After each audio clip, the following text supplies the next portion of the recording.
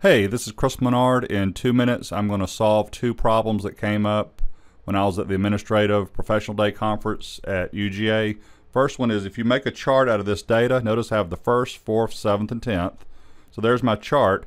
The chart's correct except the days that don't have any numbers still show up in the chart. The way to get around that is to simply right-click one of these dates. I know you can't see it because it's off my recording screen, but it says Format Axis at the very bottom. It pops up a task pane over here to the right. Watch what happens when I select text. Look at my dates, 1st, 4th, 7th, 10th. If I go back to automatic, they're all showing. So I'm going to leave it as text and close this. Issue number 2, I'm going to insert a row. Sorry, I'm going to insert, yep. Perfect, insert a row.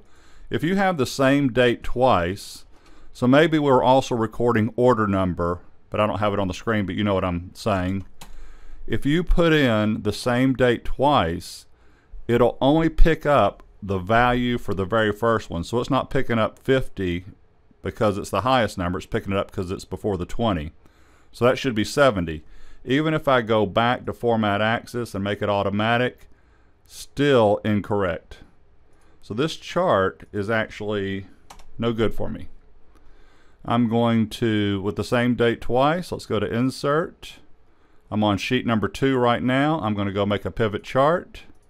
It picks up my data range, and I'm going to put it on a new worksheet and click OK, and watch this.